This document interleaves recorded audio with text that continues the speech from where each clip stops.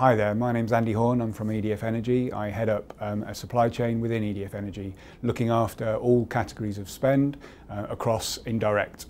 I have a team of 17 specialists. I actually got into procurement, kind of fell into it really, is probably the best way to describe it. I was at RSA at the time and I was part of the subsidence engineering unit. In essence, the business had made a decision to outsource that unit, and I wanted to stay at the organisation, and so had a look around at opportunities, and the opportunity that I was able to successfully apply for was to manage those contracts, and that's when I first moved into procurement or supplier management. So I've been a procurement professional for 13 years now.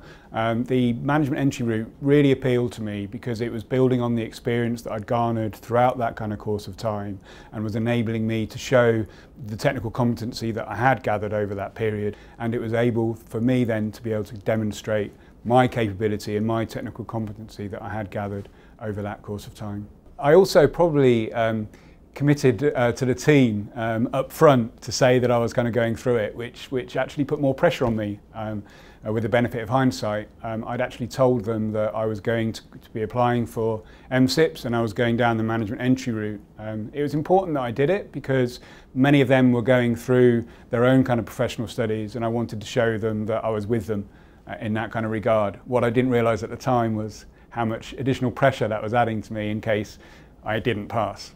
From a rigor point of view, I actually found the management entry route harder than I initially kind of anticipated. I don't mind admitting that when I first kind of started out, I thought that it was going to be relatively kind of straightforward, but as soon as I started to complete the application and map out my experience and why I felt I should be applying for it through that route, I realised that it was far more than that. From the online assessment that I actually kind of undertook to then the interview that I had from a CIPS fellow, which I definitely prepared for and prepared for. Having MCIPS is something to be kind of proud of, and I have actually already seen a change in attitude and approach. Not necessarily so much from my kind of stakeholders who I already had good relationships, but certainly with my suppliers and my interactions with suppliers. I think they recognise what it is and they understand what it is immediately. You don't have to explain it to them. In terms of top tips, certainly what I would recommend is you prepare. Do not think this is an easy process, but don't be put off by that. If you work hard, if you prepare, you'll find the process is straightforward. The support from CIPS, the CIPS team throughout the kind of process as well was excellent. All the way through, if I had any kind of questions, I was able to kind of ask them and they responded really expediently.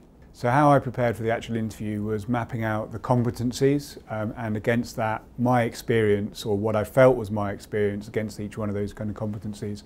And that really helped me because it put me at ease. It gave me kind of confidence in kind of my capability and actually enabled me to give a clear answer when actually assessed.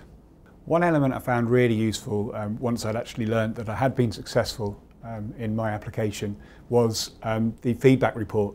It covered against each competency, against each area that I was in essence assessed on, and it gave recommendations about how I could improve, where I could improve, and how I'd actually performed on the day, so it was wonderful to see. So I'm really proud to have achieved MCIPS. It means a lot to me personally. I've now got the certificate hanging up on my wall at home in my office, so really kind of proud of that.